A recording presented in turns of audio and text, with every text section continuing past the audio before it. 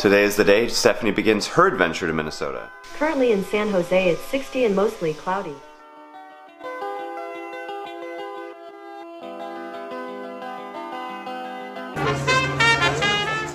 I just got home from work. I have basically three options of what I can do now. One, I could shower and get out of these clothes. Two, I could play some Skyrim. Or three, I could work on my demos with Angular videos. While I did waste a bunch of time tonight playing Skyrim, I'm getting back into building demos with Angular. It's been over a week since my last post, so I'm very excited to get back into it. Just got the next demos with Angular video scheduled and ready for tomorrow. One of the new pieces of technology in my life recently is this Blue Yeti microphone that I've added. Previously I was using a $20 mic I bought off Amazon like 7 years ago. But I wanted to actually upgrade the audio quality that I was capturing, especially because I'm doing a lot more video production now. While this microphone is probably almost 10 times as much as the other microphone, the quality is only about 10 to 15% better than what I had before.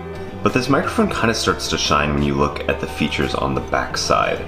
So in addition to the normal volume and headphone control, you also have these two switches. The switch on the left allows you to control what type of audio you want to capture. So the microphone I was using previously only supported cardioid, which is the audio directly in front of the microphone. But this one actually has a bunch of modes that you can activate. One is for bidirectional, so if you're in front or behind the microphone, which is really good for interviews. It's got a universal if you want to capture really all of the ambiance of a room. The second switch that we have here is the gain switch. The gain switch has been really useful in terms of adjusting the audio volume that I want to be capturing. This has actually been a really huge help for me because it means that I don't have to adjust all of the audio volume and levels in post or while editing. It also means I think that there's actually a little bit less noise in terms of the audio that I'm capturing. But the biggest problem with this microphone in terms of how awesome it is that it's actually exposing all of the other gaps in terms of the way that I capture audio. So I can tell that this microphone is much better than the microphone I'm using on this camera. And I can also tell that the audio and the environment that I'm capturing this audio is really not good. I've got hardwood floors here, I've got computers in the same room that are noisy and have fans, and so that's really exposing, the quality of this microphone is exposing the lack of quality in terms of my audio production overall. This is something I'm gonna have to reflect about because I don't have room or space for an audio studio to be doing this filming.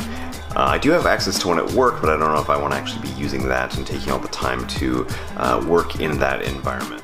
It is about 10 o'clock at night now, but I'm feeling like I've got lots of energy left, so I'm gonna go play Skyrim while walking on the treadmill for the next, I don't know, half hour.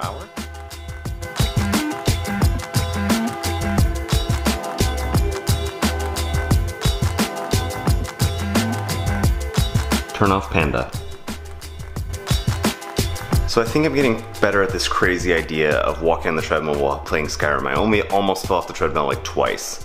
The toughest part was when I was being swarmed by draugrs, which are these kind of enemies that attack you, and like my instinct was to like back up because I was backing up in the game, and that was not the best idea.